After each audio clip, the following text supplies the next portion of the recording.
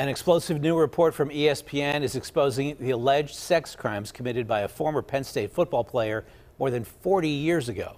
According to the article, he was a serial rapist and was eventually found guilty and thrown behind bars for the crimes. Till now, though, very few have known that any of this took place. Royce Jones is here with more on the expose that has people asking, who was Todd Hodne?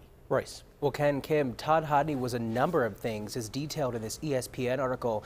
He was a star athlete, about 240 pounds, and competed in the Sugar Bowl in 1979.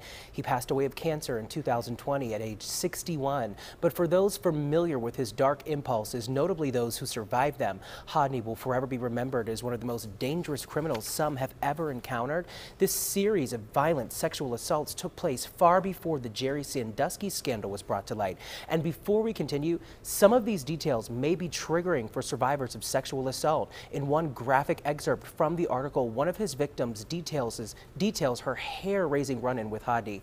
He apparently tracked her down via her ad in the paper for a new college roommate, hiding in her bedroom with the lights off, then grabbing her from behind, blindfolding her and binding her hands with her own clothing, then threatening her with a knife before raping her. According to ESPN, there are at least 12 known survivors of Hodne's. And from what we gathered from Penn State, some of those victims were fellow students, while others lived near his hometown. Hodne would eventually be convicted of criminal sexual assault in 1978 based on fingerprint evidence, a traced phone call, and victim testimony.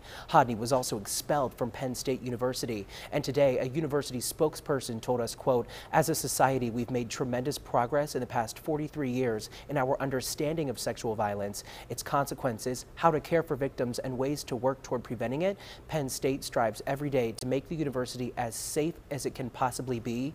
The university also expressed its deepest sympathy for each of those victims who are still struggling with the pain that Hodne caused them. Ken.